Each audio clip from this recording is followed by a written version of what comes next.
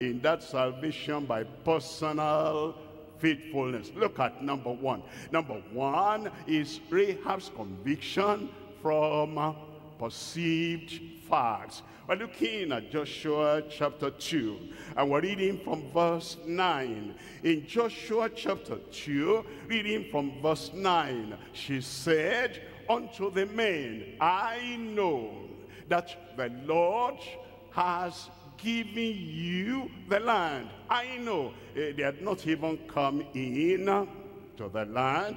They had not crossed over to Jericho. They had not gone around 7 days for Jericho's walls to fall down. This is faith. I've heard what the Lord has done. I am convinced beyond any shadow of doubt that the Lord has given you the land. That's the faith He wants us to have. You hear about heaven, and you read about Jesus going to heaven and being received of the clouds.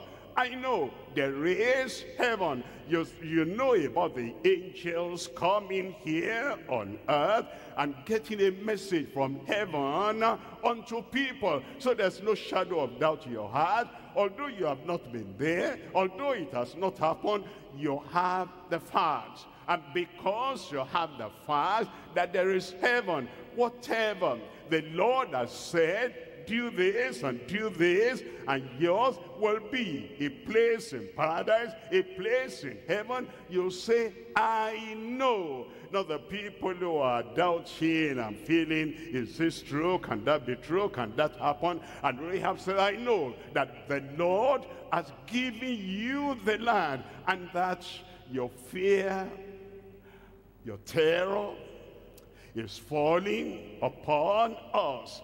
Upon us, everybody feared, but only Rahab took action on the basis of that she feared, and that all the inhabitants of the land feared because of you. Look at verse 10. In verse 10, it tells us, for we have heard how the Lord dried up the water of the Red Sea for you. That's a fact. It really happened. And we heard. You are coming from Egypt, and you are coming over to Canaan, and we know that that Red Sea is in between us, and we've heard. We're thinking, how are you going to cross over? But now we heard of the miracle. We heard of the manifestation of the power of the Lord that got you through the Red Sea. We heard about it, and there's a personal faith now, and I believe that same God that got you through the Red Sea, He'll bring you into the land of Canaan. And He said, when ye came out of Egypt, and what ye did unto the two kings of the Amorites that were on the other side of Jordan. And then it says, Sihon and Og, from the utter, it says that she utterly destroyed. Look at verse 11. In verse 11, and as soon as we heard these things, it says, our hearts did melt. And because of what she had heard and what they had together, there was no courage, there was no strength in any man because of you. For the Lord your God, He is God in heaven. Look at a heathen, look at a pagan that had not had a systematic study of the Bible. Look at a pagan, a heathen that had not heard directly from any prophet, any preacher, any teacher of the word. And yet, the little she had heard, she thought of that. The little she had heard, she believed that and said, we know there is this God, the God in heaven above and in the earth beneath. That is what gave her the conviction. Now, you've read the same story. You've seen what the Lord has done, how he brought them out from the land of Egypt and brought them into Canaan.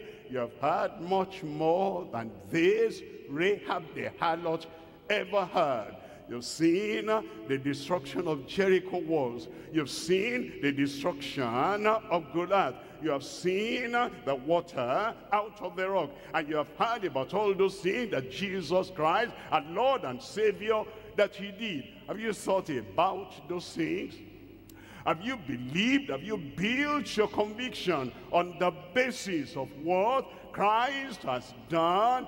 That's what she did. She built a conviction on the basis of what she had heard, and she knew this is for a fact. Look at Matthew chapter 13. In Matthew chapter 13, here we have the problem of the religious people at the time of Christ. The two, they heard and they saw everything that Christ did, and they heard his message. And they knew, except the righteousness shall exceed the righteousness, that the outward righteousness, external righteousness of the scribes and Pharisees, ye shall in no wise be saved. And he told them how to be saved. Repent ye and believe the gospel. Now, all those people that heard the words of Christ, they didn't do exactly like Rahab did. They didn't build their conviction. They didn't make up their mind they were going to obey, even though they heard from Christ directly. Look at Matthew chapter 13, verse 14. And in them is fulfilled the prophecy of Isaiah, which saith, by hearing ye shall hear, and shall not understand. And seeing ye shall see, and shall not perceive. You see, you don't perceive. You hear, you don't understand. And you don't make any conclusion. You don't have any conviction as to what you have heard. We're told in verse 15, it says, for these people's heart is waxed gross. Their heart waxed gross, and their ears are dull of hearing, and their eyes they have closed. Rahab did not close her eyes. She didn't block her ears. She wasn't dull of hearing. She meditated on what she heard, and as a result of that, she built up a conviction. But these people, at the time of Christ, they didn't think of what they had heard. They closed their hearts and they blocked their ears, lest at any time they should see with their eyes and hear with their ears, and should understand with their heart, and should be converted, and I should heal them. All those Pharisees, they followed Jesus about. They asked questions. Jesus answered their questions. They had the word of life. They had the word of salvation. They had the word that could have saved any of them, that could have saved all of them. But they didn't think on what they heard. So they perished even after hearing from Christ directly. Here we are today. We've heard about salvation. We've heard about justification. We've heard about the power of God to transform any heart, and every life. Have we thought about it? Have we accepted it? Have we built conviction on that? Have we said, we know only Christ can save, and because he is the only one who can save, that conviction drives us to him, and we call upon him, and we are saved. Look at number 2 here. Number 2, we're looking at Rahab's confession with personal faith. Rahab's confession with personal faith. And there are many kinds of confessions. There are people who confess but their heart is not in the confession. They do it by rote. They did it last Sunday. They're going to do it next Sunday. They did it last week. They're going to do it next week again. Confession, confession, confession. I have sinned. Hold on. Pharaoh said that too. Hold on. And Saul said that too. I have sinned. And all these people that confess and confess, their hearts are not there. They're not thinking, all right, I'm confessing the sin because sin is ruinous. I'm confessing the sin because if I don't confess, I'll not be forgiven. I'm confessing with the purpose of forsaking the sin. If we don't do that, it just is superficial, surface confession. And if he doesn't have faith, doesn't have conviction, doesn't have a mind to turn, a mind to seek the Lord so that we don't perish, that's no acceptable confession. We're looking at Joshua chapter 2, and we're looking at verse 9. And she said unto the men, I know that the Lord has given you the land, and that your terror, your fear is falling upon us, and that all the inhabitants of the land defeat because of you. Look at verse 12 there. In verse 12, it now says, now. She was going to ask them that she will be spared. She was going to ask them that because she had separated herself by conviction, by confession, she had separated herself from the people of the land. She said, now, therefore, I pray you, I plead with you, swear unto me by the Lord, since I have showed you kindness.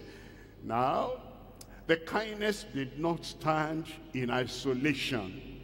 Her works did not stand in isolation. The kindness was on the basis that she knew that Jericho, part of Canaan, will be destroyed. She needed mercy. She needed forgiveness. She needed conversion. She needed a change. Her faith was in the fact that God was going to give the land to the children of Israel. So the kindness was on the basis of that faith. And that's the faith that saves. It's the faith that produces the kindness. And that she will also show kindness unto my father's house and give me a true token. Give me a true token. One, he believed in God. He believed there's a God in heaven. He believed that the God of heaven is also a God of judgment. And she wanted to escape the judgment. What do you believe about God? Do you believe God in heaven? Do you believe all his words are true?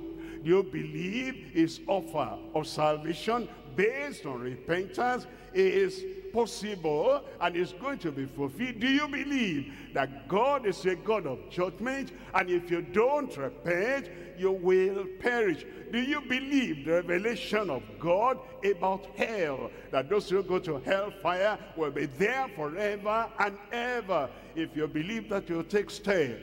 Your conviction will be practical. Your confession will be definite and thorough. And that's what we learned about this Rahab. She was not asking for mercy, that she will be spared from the judgment coming upon Canaan. Look at verse 13. In verse 13, it says, and that ye will save alive my father and my mother and my brethren and my sisters and all that they have, and deliver our lives from death. The soul that sinneth, it shall die.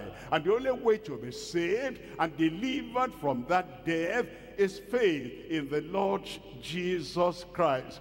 We're told in Romans chapter 10, reading from verse 9. In Romans chapter 10, we're reading from verse 9, that if thou, personal, this is not family faith, this is not community faith, personal, that whatever others around you believe or they don't believe, whatever people around you accept or they do not accept, if thou shalt confess with thy mouth the Lord Jesus, and shall believe in thine heart. You see, it's not just the regular mouth confession.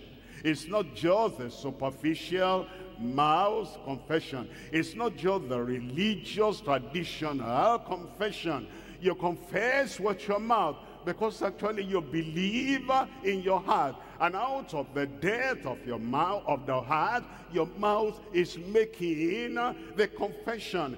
The mouth must always be connected with the heart. And shall believe in thine heart that God has raised him from the dead, thou shalt be saved. Amen. That's how the salvation comes. You confess with the intention that you are not going to continue in that sin, or in all the sins. Oh, you say, but how about Rahab? Because Rahab is referred to, even in the New Testament, as Rahab the harlot. True. But she was not continuing in the immorality, in the fleshly act of being an harlot. How do you know? Well, a number of reasons. Number one, Matthew the publican. The Lord called him.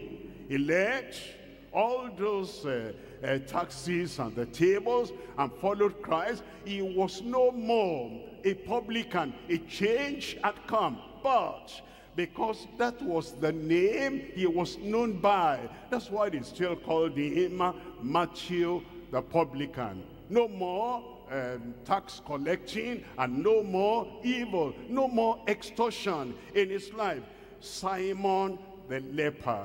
Simon was known as Simon the leper, but she did not remain as a leper, because if she was still a leper, she will not live within the community of the children of Israel. And Jesus Christ will not just go there to eat. If he was still a leper, Christ would have manifested his healing power to heal him. He didn't need healing because he had been healed, but he was still referred to as Simon the leper. Now, Rahab the harlot, she was not remaining in that trade of being a harlot.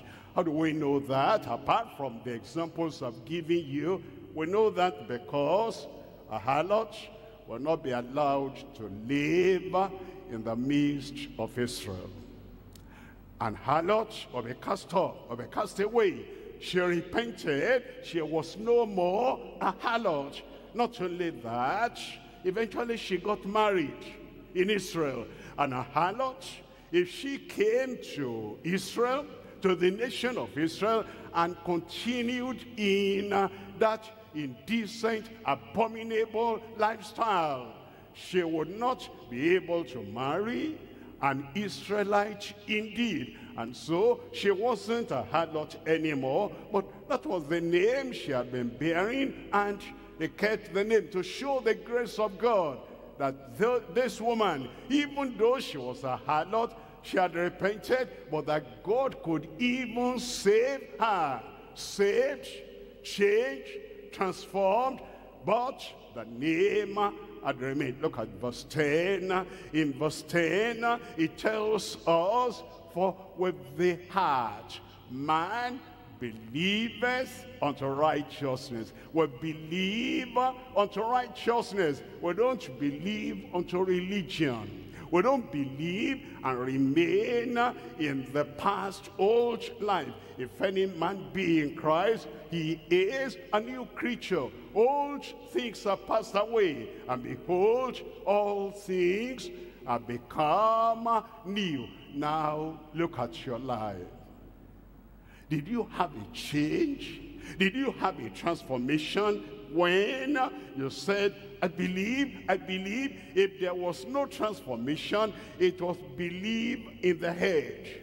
It was believe like an historical thing. It wasn't a belief that affected your heart. When you believe from the depths of your heart, there'll be a transformation, there'll be a change, because with the heart man believeth unto righteousness, and with the mouth confession is made unto salvation. And let's look at number 3 here. Number 3 is Rahab's commitment in persevering faithfulness. Commitment in persevering faithfulness. In Joshua chapter 2, reading there from verse 17, and the men said unto her, we will be blameless of this thine oath,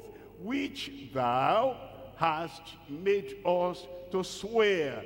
Verse 18. In verse 18, behold, when we come unto the land, and thou shalt bind this line of scarlet. Now scarlet is red. It was a picture of the blood of the Lamb that saved them, those children of Israel. And you bind this on the window by which you brought us down.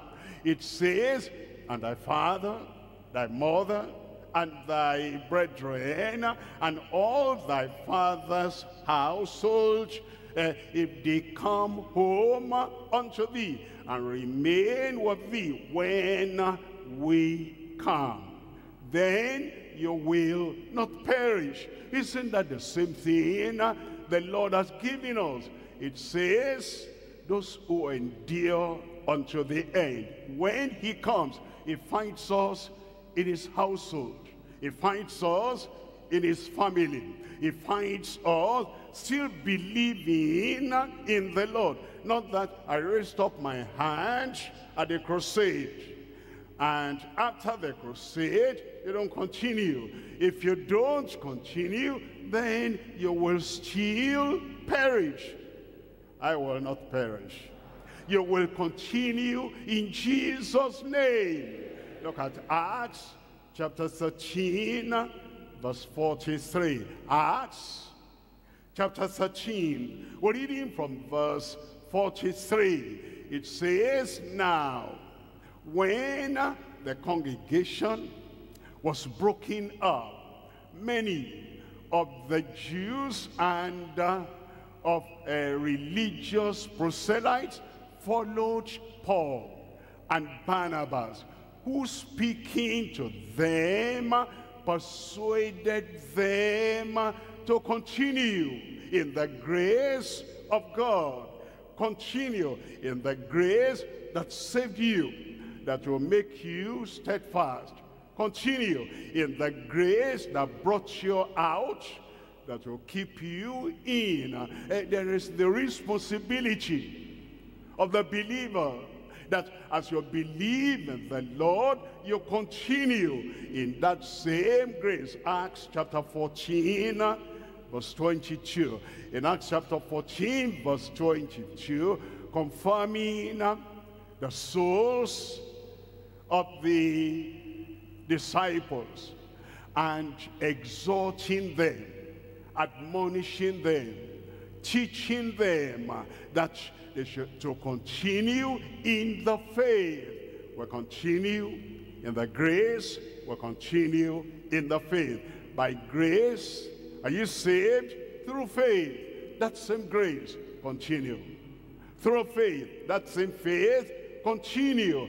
That's the reason why every day we're following the Lord. Temptations will come. Trials will come. The lust of the world will try to invite us and suck us into the system of the world. But we remember, only those who endure till the end, only those who continue until the end will be saved. We're coming to point number 2 now. Point number 2, escaping condemnation for past corruption through recognized faith. We understand Rahab the harlot. She was into corruption. She was into defilement. She was into filthiness. And she was into besetting sin. But now, claiming to confess, to have conviction, and to be converted, we now need to understand why she could escape the condemnation. And the same thing with you. If you're going to escape the condemnation that will come to the sinners who die in their sin, there must be the evidence you confessed with conviction. There must be the evidence that you believed on the Lord to conversion, and that you remain and abide in that new life that belongs to the people of God. There are 3 things we're looking at here. Number 1, we're looking at repentant harlots, saved and justified by faith. Number 2, recognized humans, separated by justification from filthiness. Then number 3 is reprobate hypocrites will suffer judgment for their falsehood. Look at number 1. Number 1, repentant harlots, saved and justified by faith. Not those who remain in their abomination, but those who repent, those who turn, those who clear away completely from the lifestyle of the harlot. Repentant harlots, saved and justified by faith. We're looking at Matthew chapter 21, reading from verse 31. Matthew chapter 21, verse 31. Whether of them twain, the Lord Jesus had told the parable of the father talking to one child, go and do this. He said, I go, sir. He did not go. He came to the second one, I will not go. But later changed his mind and went. And the Lord was now asking, which of these 2 did the will of his father? They say unto him, the first. Jesus saith unto them, verily, verily, verily, I say unto you, that the publicans and the harlots go into the kingdom of God before you. To start with, we need to acknowledge the boldness of Christ, the courage of Christ. For him to tell religious people, for him to tell religious Pharisees and Sadducees, and to say the harlots and the publicans go into the kingdom of heaven, kingdom of God before you. That will look like an abominable sin for them, because they looked at the harlots as the worst of all human beings. And now those harlots had opportunity to repent and to come out of their abomination. And they did. And the publicans too, like Matthew, and like all the other publicans that Matthew invited to his house, they also repented. And Jesus said, you religious Pharisees, making sacrifices and giving service to the Lord, that the Lord is not accepting because you're full of hypocrisy and extortion and corruption. The harlots then who repent, and the publicans who repent, they go into the kingdom of God before you. It says, and when he told them that, look at verse 32. In verse 32, for John came unto you in the way of righteousness, and ye believed him not.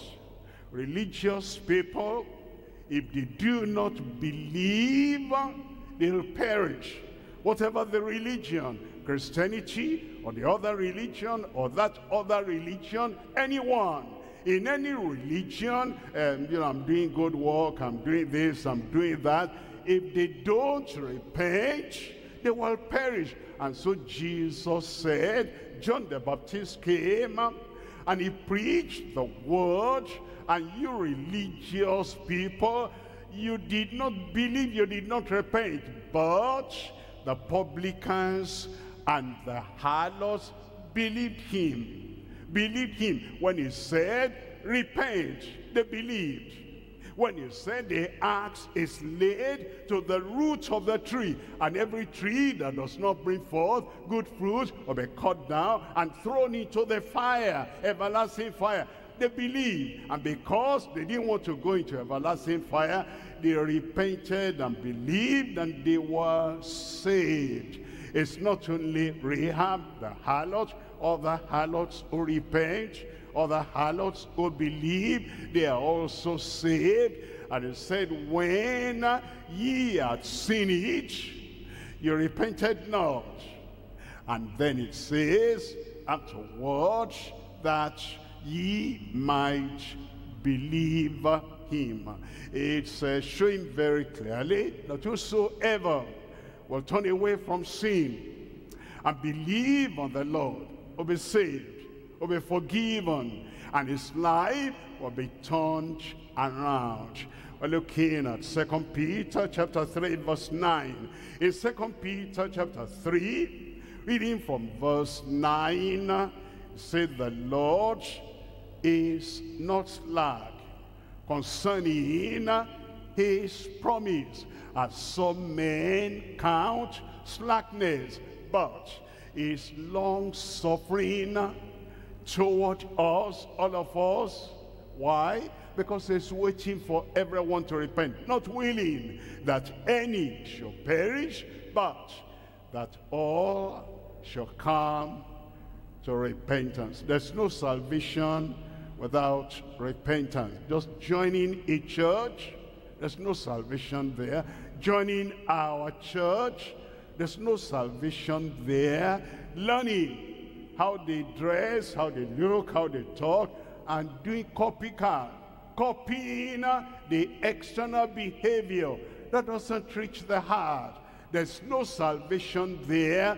The Lord is not willing that any should perish, but that all shall come to repentance. We're looking at number two. Number two, we're looking at recovered humans separated by justification from filthiness. It doesn't want anyone to remain in the fields of sin, in the fields of the flesh, in the work of the flesh. He calls on anyone that wants to belong to the kingdom of God. He calls on everyone that wants to abide with him forever, that you are cleansed from that filthiness. It tells us in 2 Corinthians chapter 7, Reading here from verse 1. Having therefore these promises, dearly beloved, the promise of forgiveness, we have that promise. The promise of freedom, freedom from every yoke of the past, and coming into the freedom of the children of God. We have that promise. The promise of a new heart. I will take away the stony heart and give you the heart of flesh. Promise. The promise of the Spirit. I'll pour my Spirit upon you so that you can do my will. Promise. The promise of God, as many as received him, to them he gave power, he gave the privilege, he gave the right to become the sons of God. Even the people that believed in his name, having all these promises, dearly beloved, let us cleanse ourselves from all filthiness. All filthiness of the flesh. We must be free from them. If any form of filthiness of the flesh is still in our lives, we're not ready for heaven. We must be cleansed.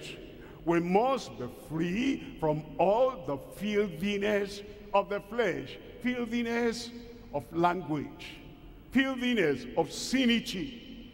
Bad, corrupting, abominable language.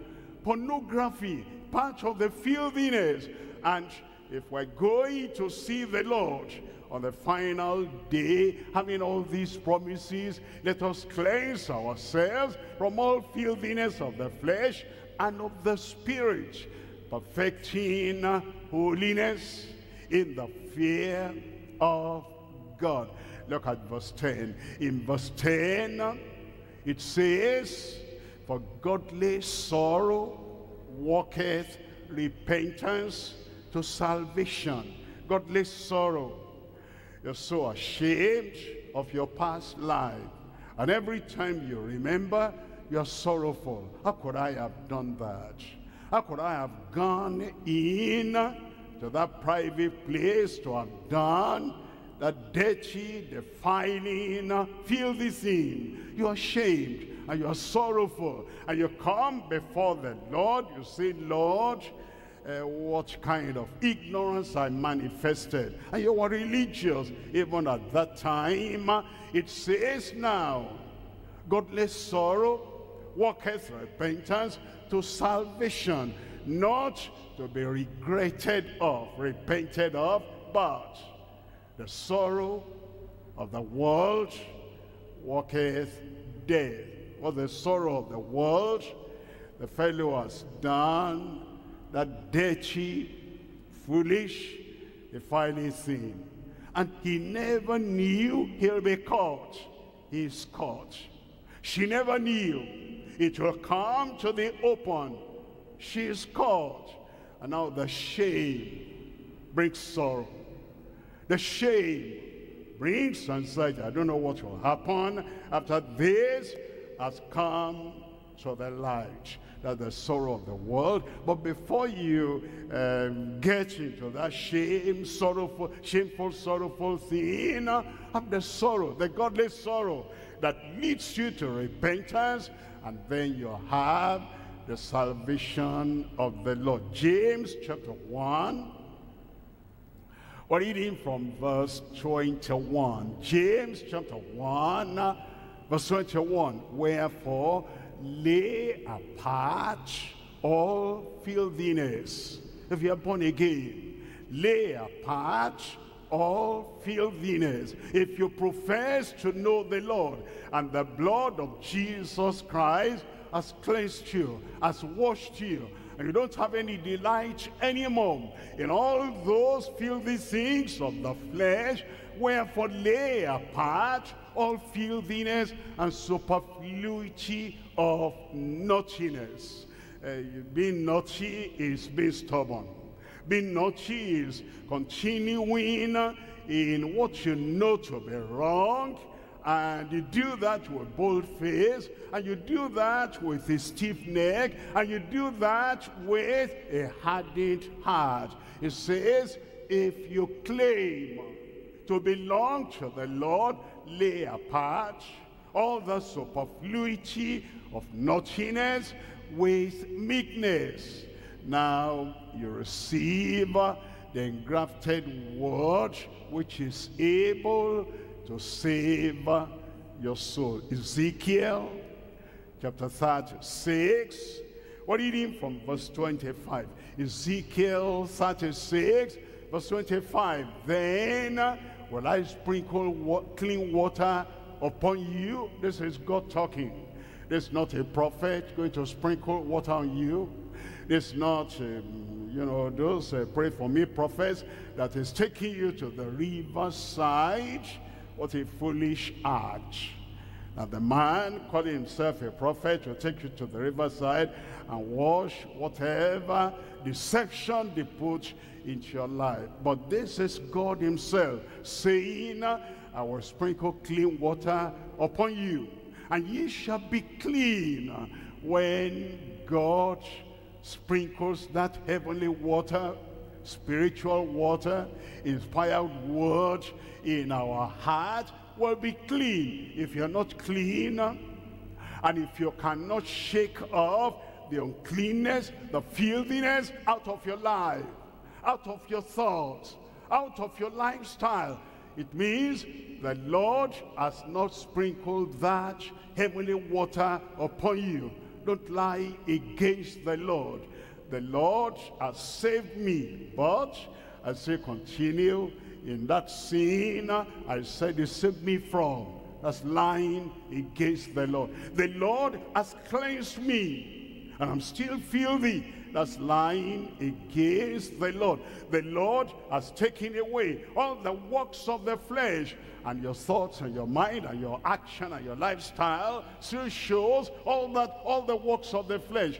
That's lying against the Lord. When the Lord actually cleanses you, you're clean. It says, then will I sprinkle clean water upon you, and ye shall be clean from all your filthiness, all your filthiness, and from all your idols will I cleanse you. Look at verse 26. In verse 26, a new heart also will I give you. Understand, out of the heart are the issues of life. If you have a new heart, truly, your life will be new. Your thoughts will be new. Your character will be new.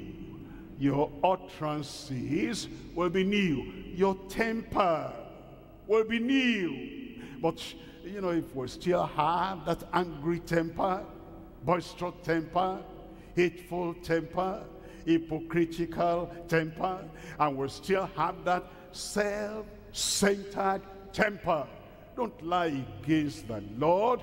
If you have a new heart, your life, your thoughts, your disposition, everything will be new. A new heart also will I give you, and a new spirit, having a new attitude, having a new disposition, a new spirit will I put within you.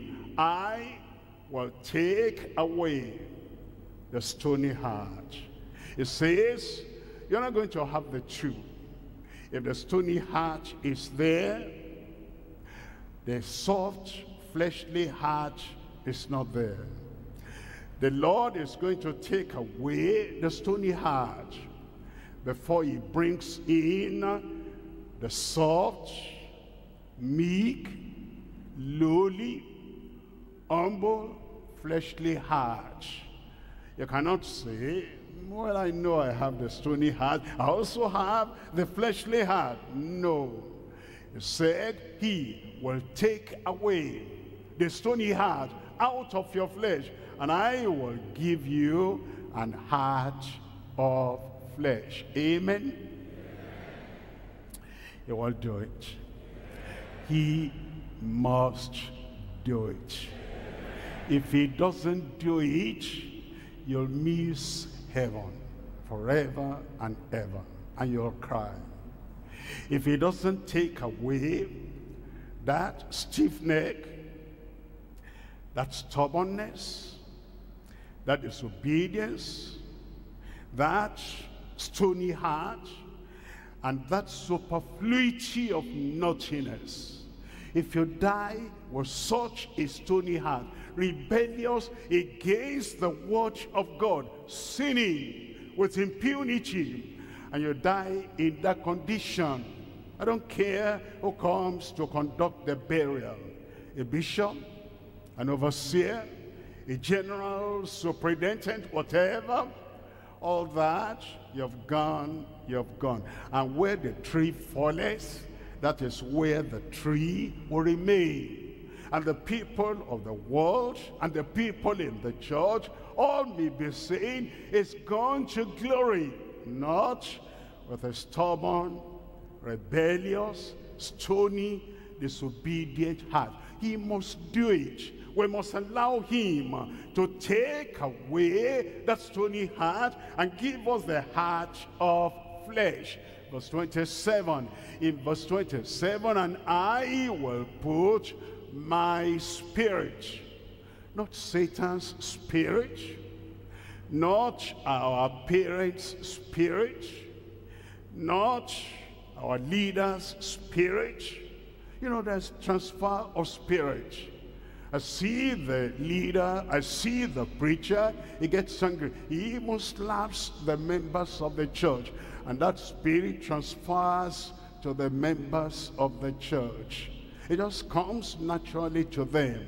Our pastor does that, I do that too. Our father in the Lord does that, I do that too. Our mommy in the Lord does that, I do that too. Transference of spirit, not the transfer of the spirit coming from man, even a religious man, but it says, I will put my spirit within you. When Christ puts his spirit within us, it's a gentle spirit, it's a lowly spirit, it's a meek spirit, it's an honest spirit that doesn't change anything to deceive anyone. It says, I'll put my spirit within you and cause you to walk in my statutes, and ye shall keep my judgments and do them. Amen. We're looking at number 3 here. Number 3, we're looking at the reprobate hypocrites who will suffer judgment for their falsehood. There are people who are, hypocrites, and they really don't have any clean life to back up the profession of the conversion they say they have. And in James chapter 2, reading from verse 20, it tells us in verse 20, James chapter 2, reading there from verse 20, but wilt thou know, O vain man, that faith without works, faith without corresponding action, faith without the fruit, faith without the outcome of true faith. Would you know, O vain man, that faith without works is dead? Look at verse 26. In verse 26, it says, but at the body without the spirit is dead. So faith without works, faith without corresponding action, faith without practical positive fruit is dead also. And that faith does not save anyone. All those people who have dead faith, they are regarded as reprobates. And reprobates do not stay, do not abide in the kingdom of God. Titus chapter 1, we're reading from verse 16. Titus chapter 1, verse 16. They profess that they know him. They profess they're children of God. They profess that they are converts to Christ. They profess that they are born again. They profess that they know God.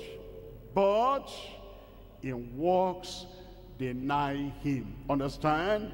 This epistle of Paul to Titus. And he's saying the same thing, that after you say you believe, after you say you put your faith in Christ, there should be a change, a transformation. If the transformation is not there, Paul is telling us by the inspiration of the Spirit, they profess that they know him, they know God, but in works they deny him. In action they deny him. By disobedience they deny him. By ungodliness, unrighteousness, they deny him. Being abominable, they do abominable things. They dress in abominable ways. They talk abominable things, and they do the things of the flesh that are abominable to the Christian,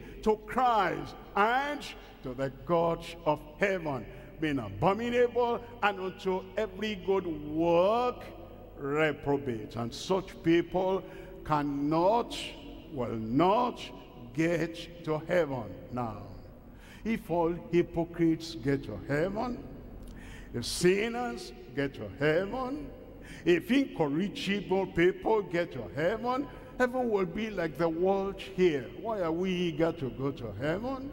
Why do we want to go to heaven? If that heaven will be like, the earth here with hypocrites and liars and abominable people and unrighteous people. No, they cannot, because it says, follow peace with all men and holiness, without which no man shall see the Lord. We're coming to point number 3 now.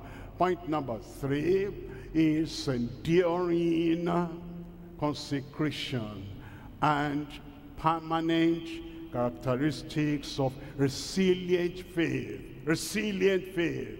When the storms come, you keep standing, you're steadfast, you're resilient. When temptations come, trials come, and when people do things against you that should push you down, that should make you give up, that should make you say, it looks like this way, this road of holiness is tough.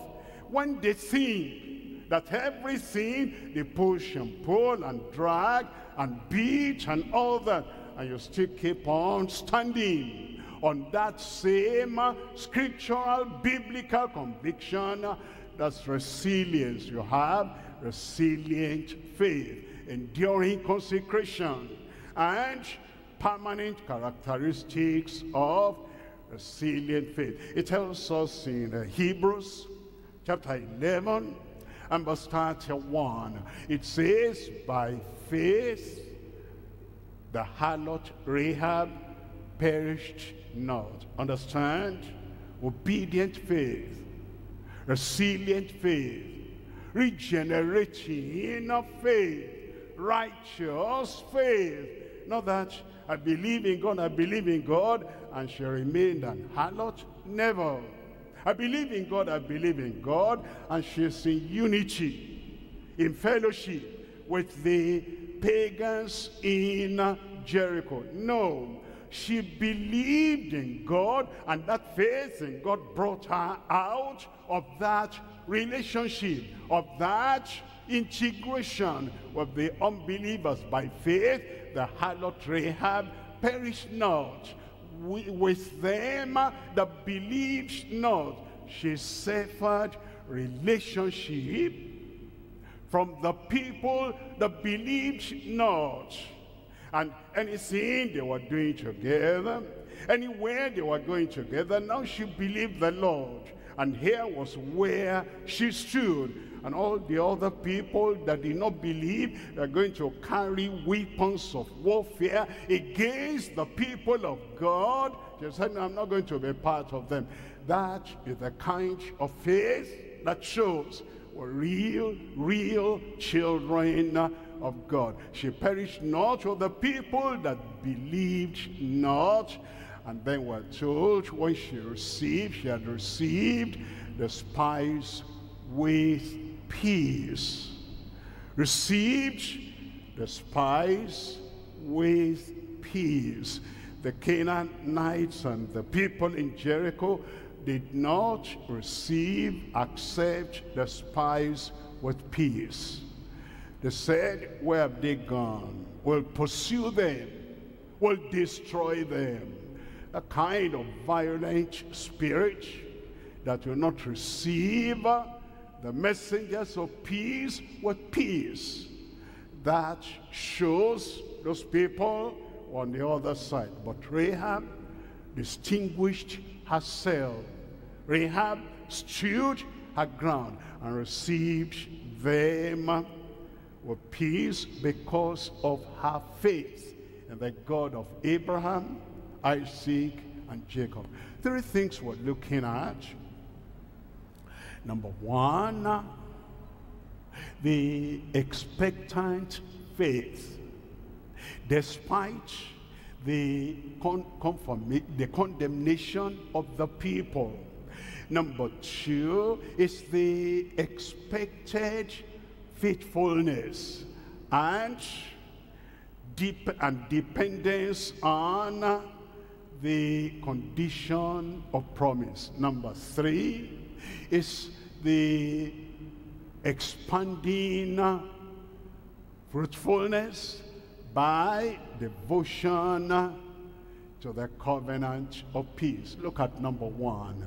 Number one, the expectant faith. The faith that was expecting despite the condemnation of her people.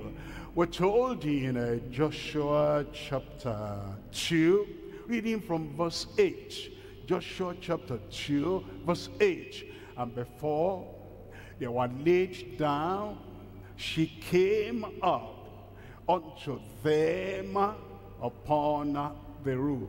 Please understand here. She accommodated the spies, two men.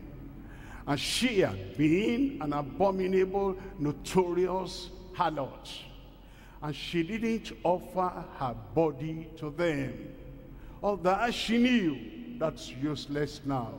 I can't go that direction anymore because destruction is coming. And this is what the Lord has seen. The corruption not only of Rahab, of all the people of Canaan. And God said, that's why the land is spewing them out. That's why the Lord is going to destroy them. And she knew that. And now for her to now come and offer her harlot trade to them, that would be abomination. She would have perished. The point is, whatever your past has been, if you come to the Lord, that past must drastically change. The grace of God does that. The faith in Christ does that.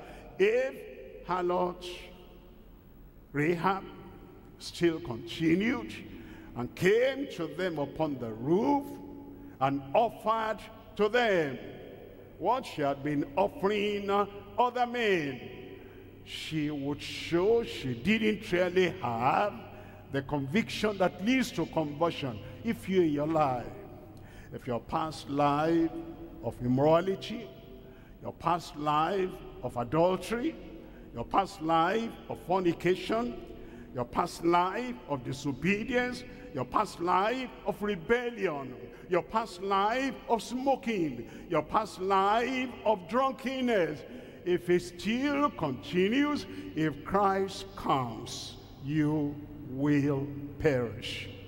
So, when somebody is really converted and born again, the old lifestyle does not continue. And so we're told she came to them on the roof. Look at verse 9. In verse 9, she said, and she said unto them, unto the men, I know that the Lord hath given you the land, and that your terror, your fear is falling upon us, and that all the inhabitants of the land faint because of you. Verse 10. In verse 10, it says, for we have heard how the Lord dried up the water of the Red Sea for you, when ye came out of Egypt, and what ye did unto the two kings of the Amorites that were on the other side Jordan, Sihon and Og, whom ye utterly destroyed. Look at verse 11. In verse 11, and as soon as we had heard these things, our hearts did melt, neither did there remain any more courage in any man because of you. For the Lord your God, he is God. Not that he was when you crossed the Red Sea, not that he will be maybe later in your history. He is at this time, and every time, every day, every moment, in every generation. He is God in heaven above and in earth beneath. This is what she believed, and this is what she expressed. And Hebrews 11 tells us it's by faith. He said that and believed that. He was now expecting that he'll be saved as he gets into covenant relationship with the God of Israel, represented by these two spies. Look at number 2. Number 2, expected faithfulness and dependence on the condition of promise. Already we've read part of that story. They said, this scarlet cord that you are letting us down by, put it there as a sign that you have identified yourself as a candidate for salvation. Let it remain there permanently. And then yourself, your father, your mother, your brothers, your sisters, let them come in and stay there under the cover of the scarlet thread. If anyone goes out, he will die. His blood will be upon him. But all those who remain and abide under the mark of the blood of the Lamb, his blood will be upon us. If anything touches him, he agreed with that condition of promise. We're looking at Joshua chapter 2 verse 14. In Joshua chapter 2, reading from verse 14, it tells us, and the men answered her, our life for yours, if ye utter our life for yours, if ye utter not this our business, and if, and it shall be, when the Lord has given us the land, that we will deal kindly, honestly, with the covenant terms, and truly with thee. Verse 15. In verse 15, then she let them down by a cord through the window, for her house was upon the town wall, and she dwelt upon the wall. Look at verse 16 there. Verse 17. In verse 17, and the men said unto her, we will be blameless of this thine oath, which thou hast made us swear.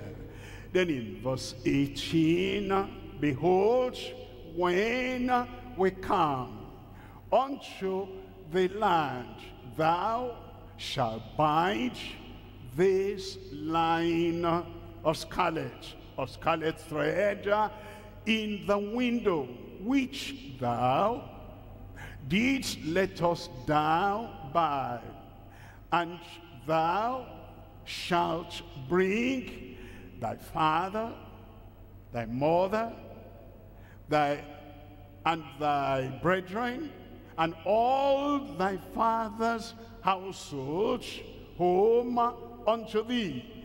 In verse 19, and it shall be that whosoever shall go out of the doors of thy house unto the street, his blood shall be upon his head, and we will be guiltless, and whosoever shall be with thee in the house, his blood shall be on our head, if any hand be upon him. Look at verse 20 there.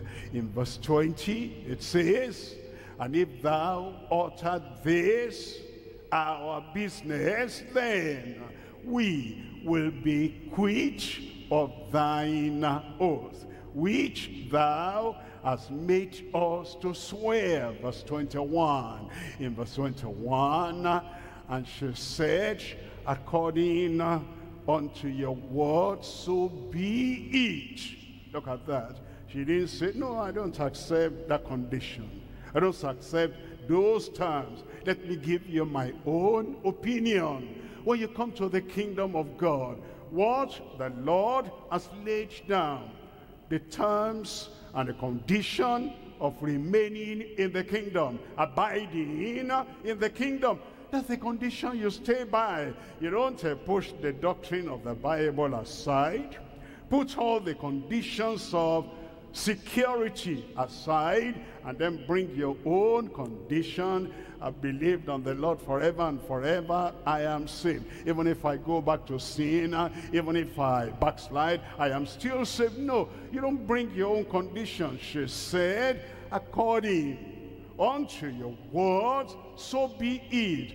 And she sent them away, and they departed, and she bound immediately. She bound the scarlet line on in the window. That's the condition, and we're going to abide by the condition of the Lord in Jesus' name.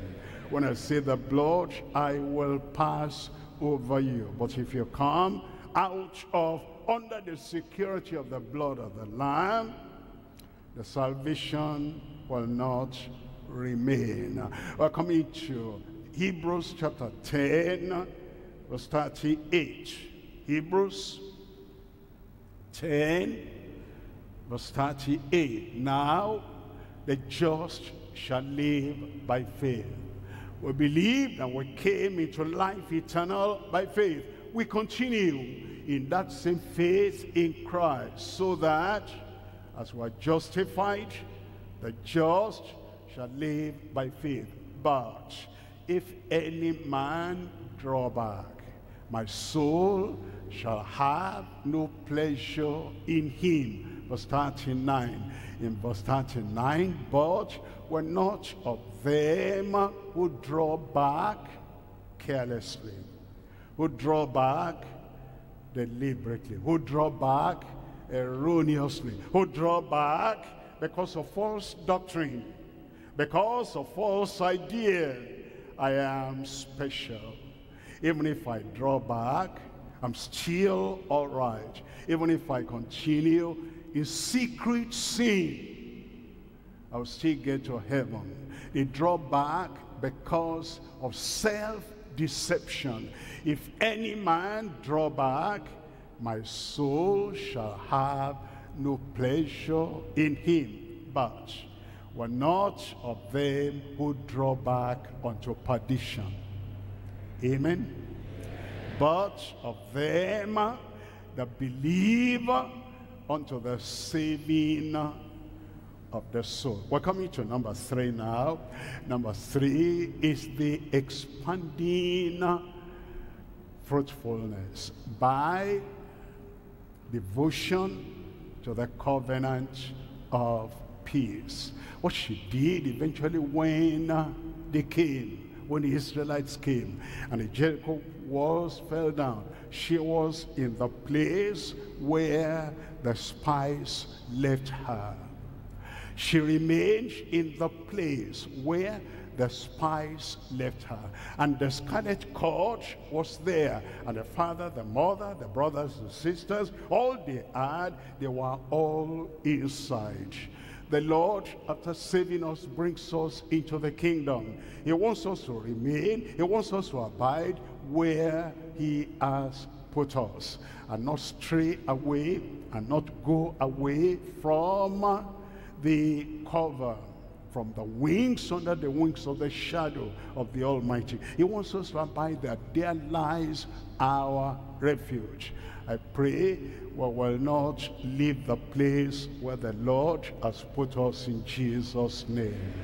It tells us in Ezekiel chapter 37. Ezekiel chapter 37, we're reading from verse 26. Ezekiel 37, 26. Moreover, I will make a covenant of peace with them.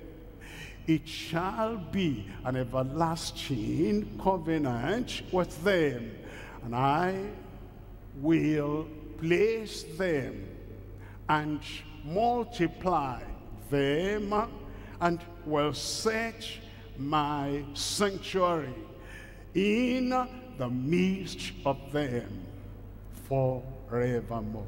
The Lord wants us to abide in peace. My peace I give unto you, not as the world giveth, but I give my peace unto you. And then the God of peace sanctifies us wholly, body, spirit, soul, and spirit, because he is faithful, and what he has promised he will do. And as we abide in that peace, perfect peace, he makes our heart to abide and remain with him. And when the Prince of Peace shall come, because he's the only one that can bring peace on earth.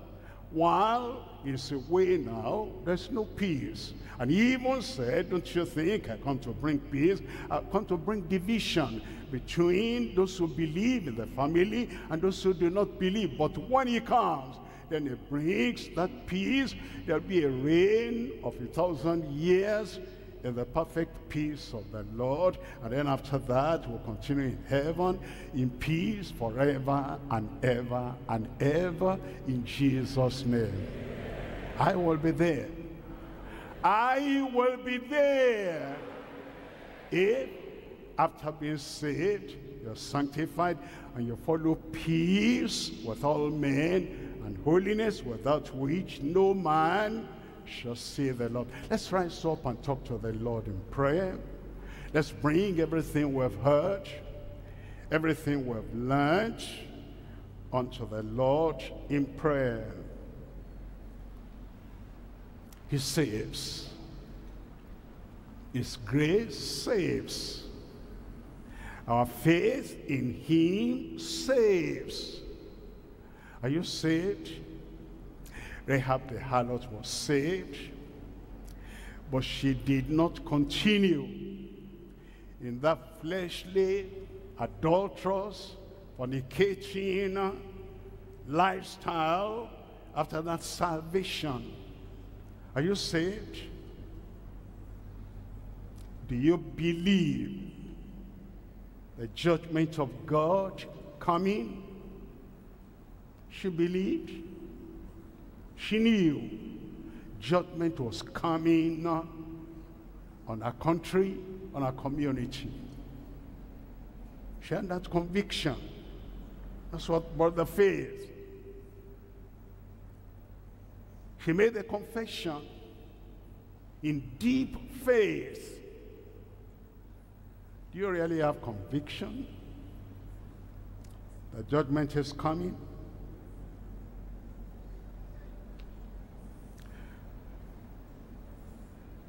You have conviction that the only way to escape is to truly, consciously, honestly, transparently repent and believe that there's no salvation in any other but only in Christ, our Savior, the final sacrifice, the acceptable sacrifice unto the Father. Faith that does not look in any other direction for salvation. Rahab did not look in any other direction. Her people had their tradition. She didn't look the direction of tradition.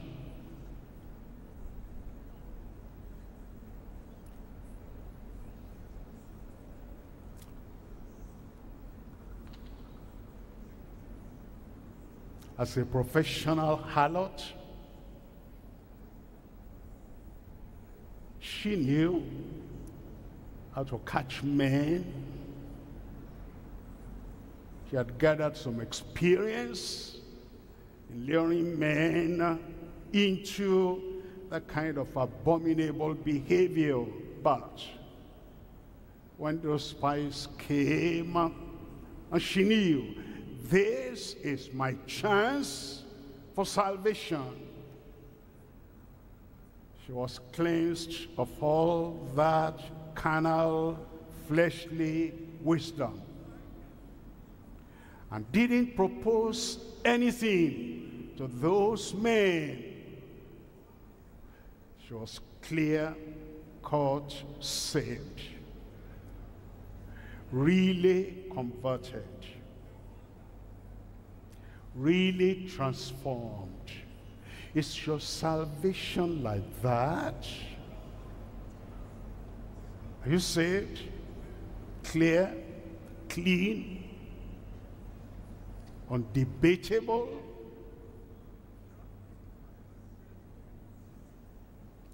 Are you on the borderline, swaying here and there? And if the wind of temptation is too strong, you're falling into the ditch. Make your way right with God.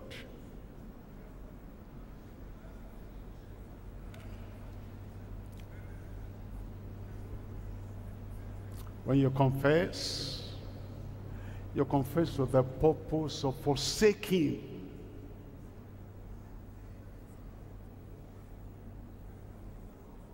Forsaking totally, fully, completely. No shade or shadow or appearance of the abominable past.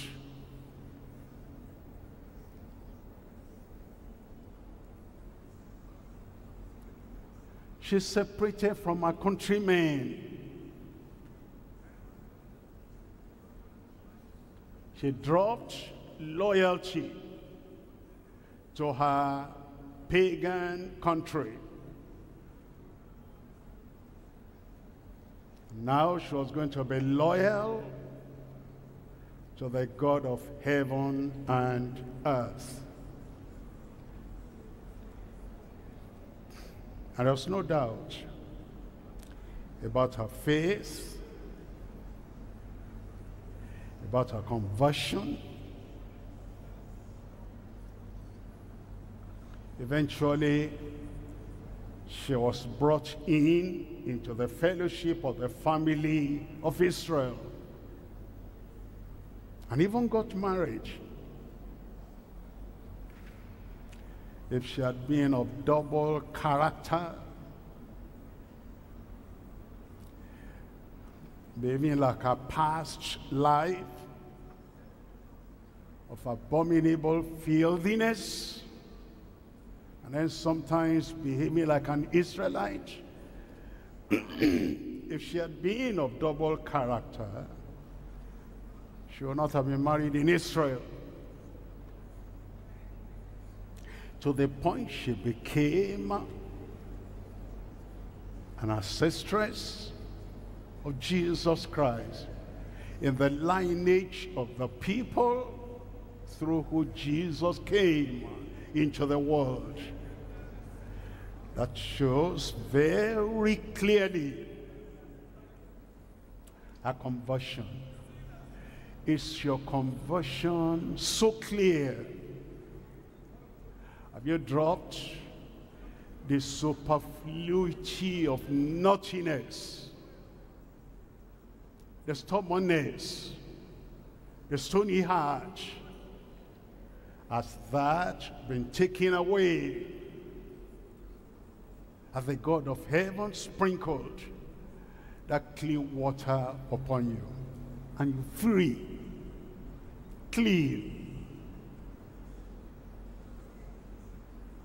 as white as snow, whiter than snow?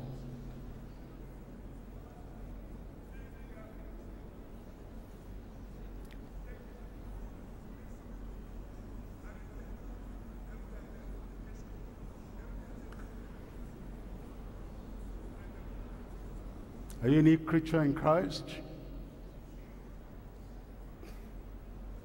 Does the Spirit of God, who knows all secrets, does he bear witness with your heart?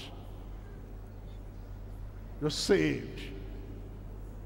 You're clean. You're white. You're whiter than snow. No hidden secret sin.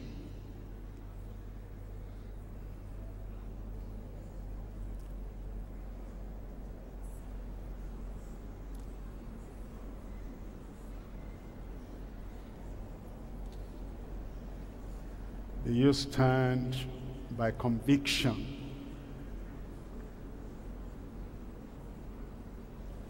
You live above reproach. Are you at peace in your heart? Are you holy in your heart?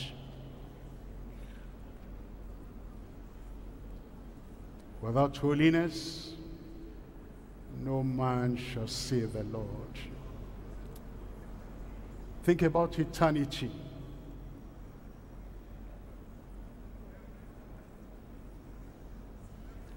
Think about escaping the judgment that will come upon all people that remain in their sins.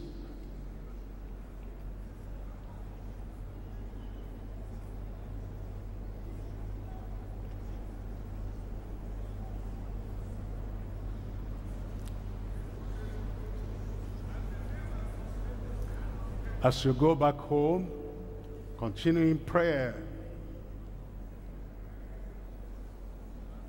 Be sure, beyond any shadow of doubt, that all sins, filthiness, superfluity of naughtiness, stony heart, stubborn behavior, stiff neck, be sure, beyond any shadow of doubt, everything is cleansed away from your life. Waiting, ready for the coming of the Lord.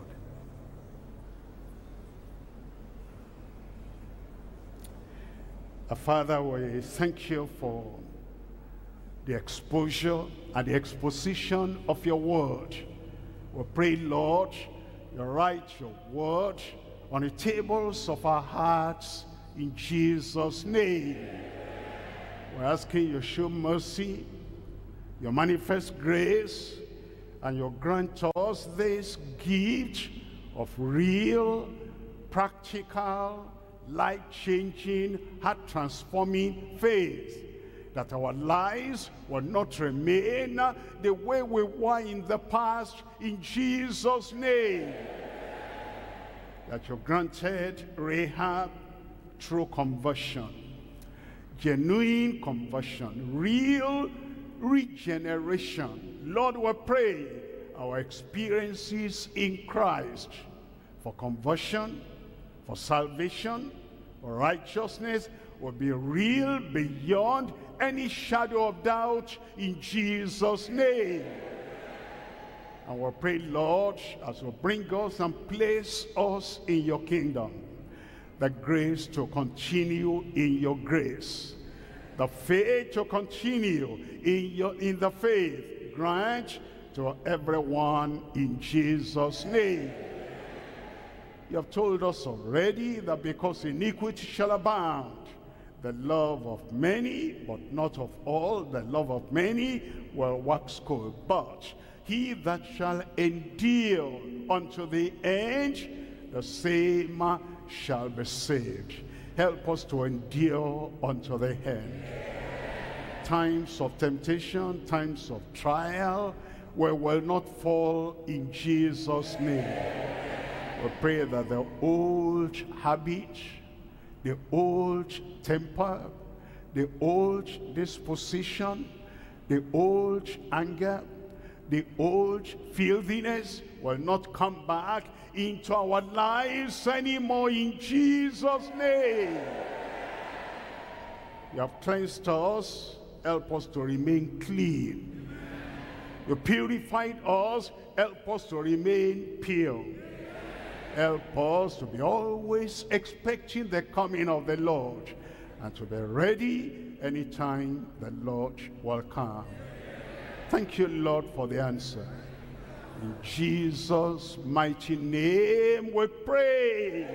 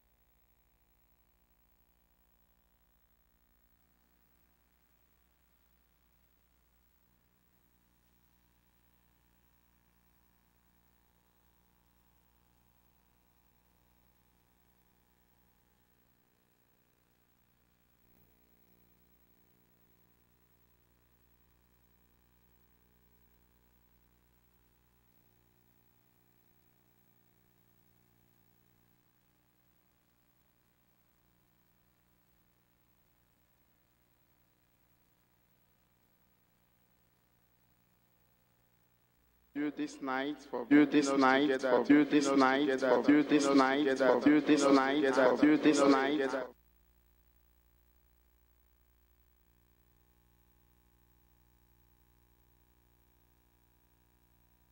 By your Spirit.